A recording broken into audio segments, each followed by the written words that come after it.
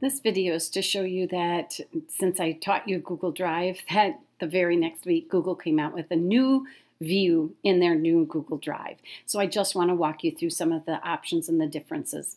Go ahead and log in to your Google Drive. Make sure that you go to the matrix and you're down to Drive and not Gmail. Once you are in the Drive, you're going to go to the gear because you can experience the new Drive right now. If you click on the drop-down menu, Experience the new Drive, as soon as it opens up, you're going to notice that it is actually very, very similar to the old Drive, but I want to point out some different views. Over here, you're going to notice that there's no more Shared with Me. It's now called Incoming. So it didn't go away, they just changed the name. So if you click on Incoming, it will show all of the different things that have been shared with you in the past. Now, if you want to download it or if you want to put it into your Google Drive, all of the icons to do this are right over here at the right. If you download, it's going to come right down here in the left-hand corner of Chrome. If you click on Add to My Drive, you can choose where you want it to go and then click on Move. You can also do more options. You can open with, if you have the capabilities, you can share. I do not have the capabilities to share this document.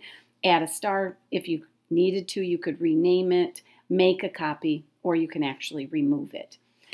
The other thing in New Drive is that you're going to notice that this now says New instead of Create. If you click on it, there's the folder that you can create, the file upload, the folder upload, Google Docs, Google Sheets, Google Slides, and then you actually have your Google Forms and Drawings that's right here. It used to say Create and then gave you the list. Now it actually says New. The other thing that you can do with My Drive that's really cool as far as the new Drive goes, if you have a file on your desktop, what you do is just click on it and drag it right into your Google Drive. It actually ends up uploading it, putting it right there into your Google Drive. I now have 3 copies of this, and you'll notice that it still keeps it over here. I can then drag that to the trash to actually get rid of it because I don't need it. It's in my Google Drive right now. Those are the new features of Google Drive. Hopefully this video helps.